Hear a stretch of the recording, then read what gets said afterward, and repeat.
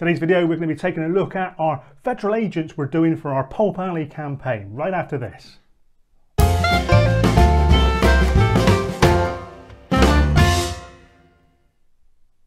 Thanks for joining us guys. In today's video we're going to be taking a look at the federal agents from the Chicago Way range from Great Escape Games, which we're repurposing for our Pulp Alley campaign.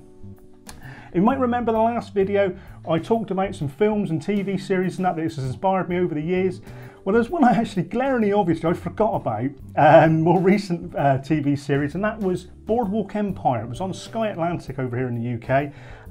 Brilliant portrayal of Nucky Thompson. The first two seasons were excellent, and I think towards the end, the last sort of season, so it sort of waned out a little bit. But overall, the whole series and that was brilliant, and that really good and really gritty and portrayed the Prohibition era very well, I thought, as a TV series.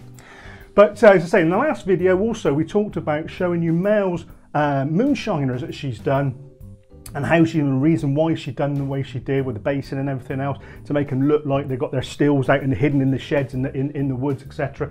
And that really sort of thematic the way she's done those. And we also shown you a couple of the buildings which I've got down here actually, from Foreground Chicago Way range, which obviously went with the Great Escape Games range of game. So without further ado, what I'm going to do is I'm going to show you the federal agents, and we'll spin the camera around and we'll take a look. So here we have then the Prohibition Agents for our Pulp Alley campaign, and these are the first four of the 7 figures. And closest to the camera, as you can look at him now come around with his Tommy gun, that is Lone Wolf Milan. He is an ally in this league. Next to him is good old Sean Connery Malone, and next to him with the badge in the air is Elliot Ness. And to his right is good old Pat Roach. So that's the first 4 of this league. I'll just take them off, excuse hands, and I'll take them off. And I'll change them over to the next lot so you can see. Keep it going. There we are, there's the first one there. Second one. The third one there. Again, these guys are in order. So coming around from the camera is Dizzy Einstein. He with his pistol out to the right, he's got a ripped jacket. In the middle there is Jack Jones, he's an ally.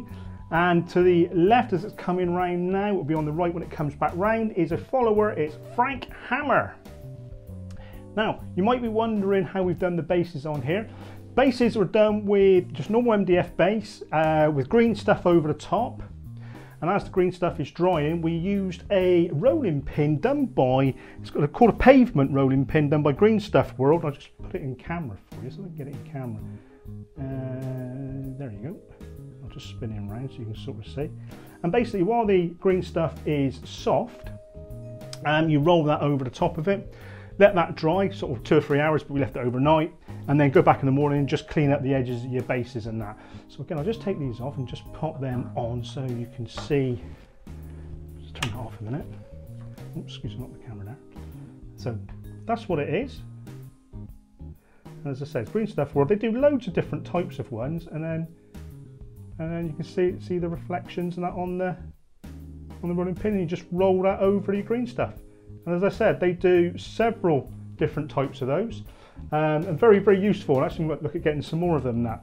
So that's it. That's the Prohibition Agents, and I'll show you some of the terrain we've been building for this. So here we have then, guys, the foreground buildings we've done so far. 2 of these you've seen in the last video, obviously with the old 4 tires, which you're looking at now, and obviously the tobacconist. But I didn't show you actually inside the building, so I thought I'd show you that in this video. So here we are then. Inside, 2 rooms in there. Obviously you've got an outside door going leading outside there, got the front door there, and a door leading between the 2 rooms. You can imagine sort of like putting a work counter in there, a couple of desks in the other side, or some tyres and that where they're selling them out of, or even the moonshine. You just don't really know, do you, hey? So these are really good, lovely sort of detailing inside and that in these buildings. Really go together really well. So I'll just move this one out of the way a second. Pop him just to there. Pop that over there. There we are. And the Davis Jewellery, that's the new building we've done this week. So I'll just bring him forward here so you can see him. And likewise, again, you can imagine obviously coming in, going for a little bit of a shootout in there. You know, you can imagine another like little work counter in there, a couple of sort of filing cabinets in the back of the office here. But again, all the doors open up really nicely, and again, nice little colorized detail in that inside. So that's Davis's jewellery. Pop in there. And obviously the tobacconist, which obviously you've seen last week, but I didn't show you inside. Likewise, again, we've added a couple of posters and that in there. All the doors work, as you can see. Let's just do this one here. But yeah, they are really, really, really well done. And I say I loved all the colorized bits and that inside that they do foreground do. But yeah, go together extremely well. So I'll just pop this over there so you guys can sort of see. And like I said before, you've got separate sidewalks and that you can get, which you just add that into there. Just pop that up into that.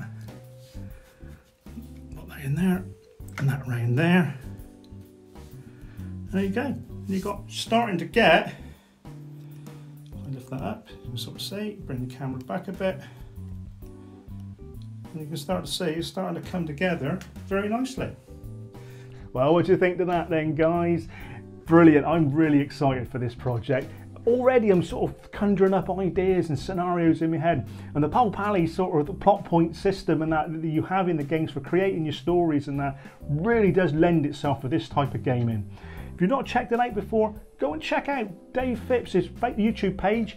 I'll leave links to that in the description below with the 2 live games that we've played. But also check out his other videos and that. Been brilliant. He's very, very enthusiastic about his product, and so he should be. Also check out his Facebook page, which again I'll leave in the description below. Lots of guys in there doing lots of different things, lots of different games, and always very friendly and willing to help anyone out in the hobby. Also, I'll put links in the description below for foreground for the building range, Sally Forth for the cards and bits and pieces which you can get over here in the UK, and also I'll leave links in the description below for Great Escape Games where we've got the miniatures from. So without further ado, guys, I hope you're enjoying this. Part 3 will be the gangsters. And until next time, guys, please stay safe and happy wargaming.